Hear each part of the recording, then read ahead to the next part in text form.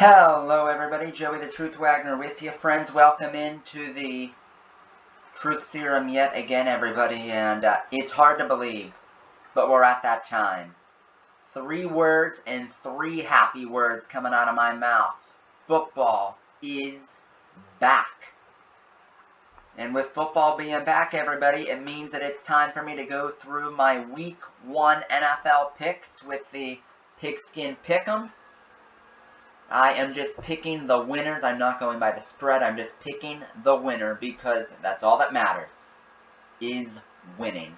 But friends, if you haven't yet, please make sure to give the video a thumbs up, like the video, and if you're brand new to the channel, would really appreciate if you could subscribe to the channel as well, because I'll be coming out with these videos for the picks every week of this NFL season, and I'll also have a ton of live streams up for the NFL season.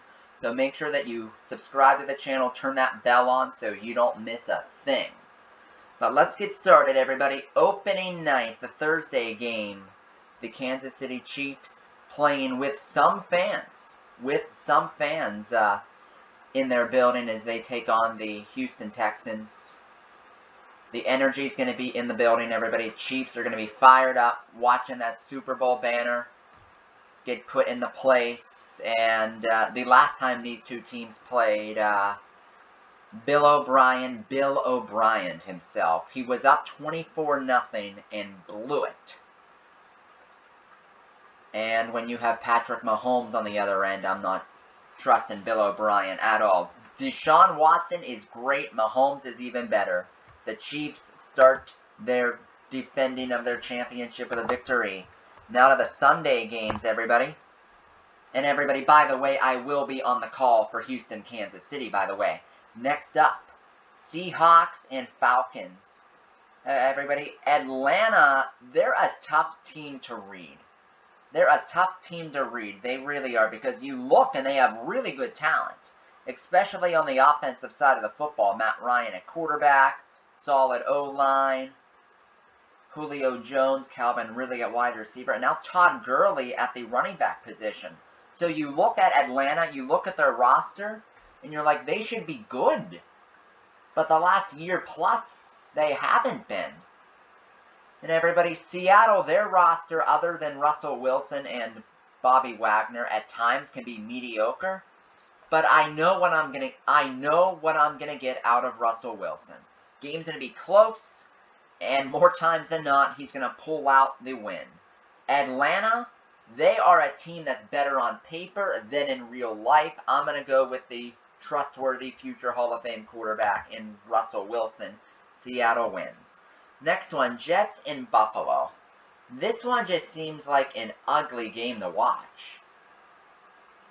The Jets offense, not that great. They're trying to overhaul their O-line and fix it, but there was no preseason. So how much time did they really get to work together? Not much. And Buffalo snuck into the playoffs last year, and the first time that the target is on them. But everybody, the Bills' defense is a really good defense.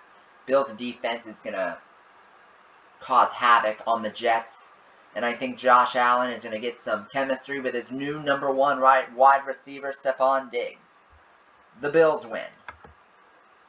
Next up, Chicago Bears and Detroit Lions. Everybody, this game right now is really difficult to pick because we don't even know who the Bears' starting quarterback is. Is it Trubisky or is it Nick Foles? That I don't know yet. And we don't know yet either. But the Bears have a really good defense, led by Khalil Mack. The Bears defensively are consistent. It's what are they going to get on the offensive side of the football? With Detroit, they get their star quarterback in action, returning. Matt Stafford missed a lot of last year with injury. He's back. He's healthy.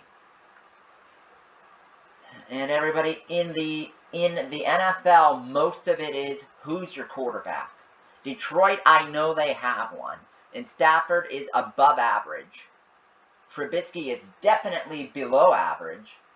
And Nick Foles, unless it's, a full moon, he's average. I'll go with the Lions. Next up, Browns-Ravens. This is going to be a good one. This is going to be a good one. As everyone, last year, Cleveland gave Baltimore one of their 2 losses during the regular season. But the Ravens are stacked. The Ravens are stacked. I don't see a weakness on the Ravens team. I think they're great all over the place. Cleveland, they did lose their starting safety out for the year, Grant Delpit, the rookie out of LSU. They've had some injuries in their secondary during training camp. Everyone, the Ravens are one of the class teams of the AFC, and they're going to keep it going. A W in week 1. Next up here, everyone, Packers-Vikings. It's always close between these 2 teams. It is. It's always close. The Vikings, a really sneaky good move getting the pass rusher from Jacksonville in the trade. Let's see, everybody. This is a 1 p.m. game. So, for the Vikings, that's a good thing because Kirk Cousins is great in 1 p.m. games. He's not going to have the primetime blues. But Green Bay does have Aaron Rodgers. And Devontae Adams is a solid 1. Aaron Jones is a solid number 1 running back. From what I've read, the young wide receiver Scantling's had a great training camp for Green Bay to give them a second target. And the Packers' defense was decent last year. And with the Vikings, they've had some difficulties with Dalvin Cook and the contract. I'm going to go with known goods, and that's Aaron Rodgers. Green Bay with the road win. Next up, Colts and Jaguars. Colts. Jaguars are tanking. Next. Ooh, Raiders in Carolina. First game is the Las Vegas Raiders, everybody. Carolina, new head coach. Entirely new defense, new quarterback. Raiders at least have Gruden and Derek Carr again this year. Everybody, with the lack of preseason games, having the same coach and the same quarterback and the same offense is going to be valuable. And I think the Raiders are sneaky good. They win by a field goal. Next up, Miami and New England. I'll come back to this one. Next up, Eagles and the Redskins. Whoops, I'm sorry, not the Redskins. Sorry about that, folks. Just add that to the blooper reel. This will be like the first of like 8 million times I do that this year. The Eagles and the Washington football team. I can't pick a team that doesn't even have a nickname. And they're not very good. Great story with Alex Smith coming back. Great story with that. But the Eagles are by far the better football team. Eagles win. Next up, Chargers, Bengals, NFL debut for Joe Burrow, and he has to go against the Charger defense. He has to go against Joey Bosa and Ingram. Joe Burrow is going to run for his life. Going to turn the ball over. Tyrod Taylor's not. LA wins on the road. Next up, Bucks and Saints. Baby, is this going to be a great game. And this is one I can't wait to call. Buccaneer debut for Tom. Facing off against Drew Brees. Everyone, I think that Tampa Bay, they're going to be really good this year.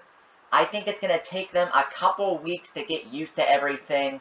Tom to get chemistry with the receivers, and for them to get comfortable.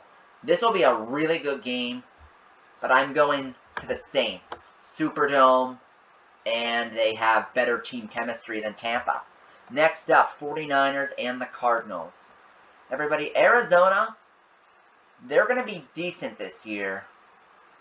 Whether it's good enough to make the playoffs, I doubt it, but they're going to take a step forward from their 5-win season last year.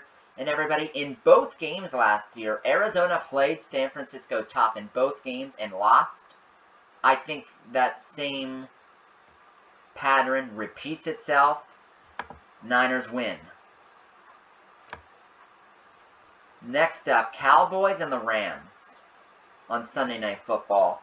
This one, everybody, is intriguing because Dallas has a 13-win offense. They do.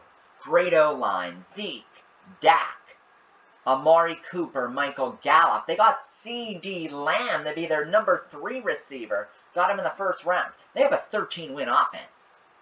Their defense, I don't even know if it's a 5-win defense. I really don't. The only way Dallas is going to win is if their offense puts up tons of points early and often. The Rams, they're trying to get back to what they do best, run the football and let Aaron Donald wreak havoc. And everyone, the Rams are motivated. First game in the new stadium. And I'll go with the upset here. I'm going to go with the Rams, as the Cowboys can't stop them on defense. Next up, everybody, the game I will be calling, Monday Night Football. Come on, Steelers Nation, you better be in my stream for this one. Pittsburgh Steelers, New York Giants. Steelers have a great defense, top 3 defense. Daniel Jones is not going to have a good night. I don't see it. If Daniel Jones doesn't turn the football over at minimum once or twice, I'll be highly shocked. Then it's his return. How will he play? Will there be rust? I don't know. James Conner, can he stay healthy? I hope. But everybody, from looking at this, the Steelers have the better team. I think the Steelers with Mason Rudolph or Duck Hodges could beat the Giants. So with having Big Ben back, they're going to beat the Giants. And last one, everyone, the second Monday night game, Titans and the Broncos. Everybody, don't count out Denver. The game is in Denver, and some goofy things happen in Denver week 1. Really does. Goofy things happen in Denver. They're used to the altitude. Their opponents aren't. And everyone, Denver looks like a fun football team this year. Drew Lock has a bunch of new weapons. Got the wide receiver Hamler out of Penn State. I love the pick for them. Jerry Jeudy, Mr. Reliable, got him to go along with Sutton. They got Melvin Gordon to team up with the running back, the undrafted running back, Lindsey. And they got Von Miller and Bradley Chubb to go after your quarterback. I see here that everyone's leaning Tennessee, but I'm leaning Denver. I'm going to lean Denver. And back up to the game that I skipped, and I'll come back to Miami and New England. This one is interesting, everybody. Cam is the starting quarterback for New England. A ton of their guys opted out. So the talent for New England is lacking. But they have Belichick. And Belichick is coaching against one of his proteges in Brian Flores in Miami. This is going to be an ugly slop fest here. Because Bill can always coach up a good defense. I'll go with New England by a point. Maybe? Yeah, I'll go with New England. And now everybody, the tiebreaker score here. Steelers and the Giants. I think the Giants will have some success. Say 16 points for them. I think the Steelers get 1 defensive touchdown. So I'll say 27. 27-16 Pittsburgh. There it is, everybody. All of my picks from top to bottom for week number 1 of the NFL season. And again, everybody, thank you so much for hanging out and watching this. If you haven't yet, make sure to like the video, sub to the channel.